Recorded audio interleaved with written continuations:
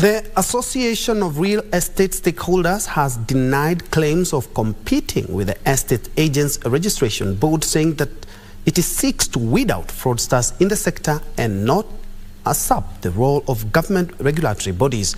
Speaking in Juja, the association's chairman, Kenywa Wairato, said they are working towards restoring confidence of Kenyans in the real estate sector by not registering companies associated with swindling unsuspecting Kenyans. He said they will work with the government by supporting its policies to help strengthen the industry.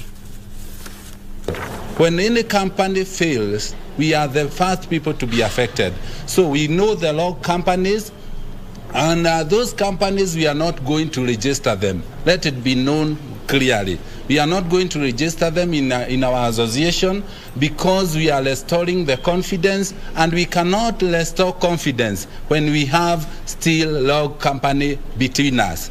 So that is what we can say, so that people can trust us. Because whatever we are building now, is we came to realize that our name are tarnished. What we are doing is in line with the government. We are not here to fight anybody, the EAL, or we are here to strengthen the body.